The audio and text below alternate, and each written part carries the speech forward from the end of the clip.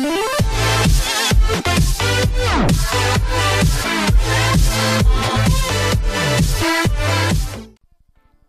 up, guys? Today we're taking a look at all the newest news on Amazon's upcoming delivery drone system.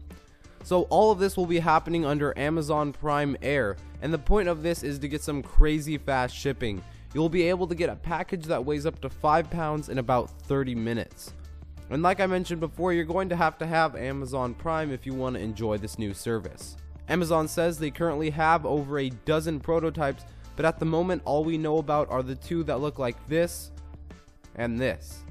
They are currently testing all these models in the United States, the United Kingdom, and Israel. The drones themselves will fly in a space of under 400 feet above the ground and will weigh 55 pounds or less. As well, they will be built in with a high sense and avoid technology and will have a high level of automation, meaning they can do pretty much everything on their own. The drones will safely work at up to 10 miles away from the original site they launched from. Amazon has said nothing about future release dates, but personally I hope it will be here soon. Once they are in operation, Amazon says they will be as normal as seeing a mail truck on the road. There are many reasons why this process of getting the drones project finished and working could take a while. Amazon will have to go through loads of agreements, rules, legal stuff, and who knows what.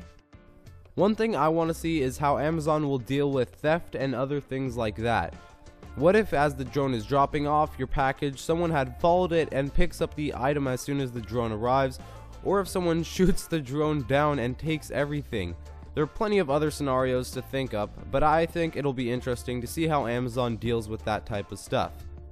Overall, this looks really promising, and I can't wait until they are operational for the public.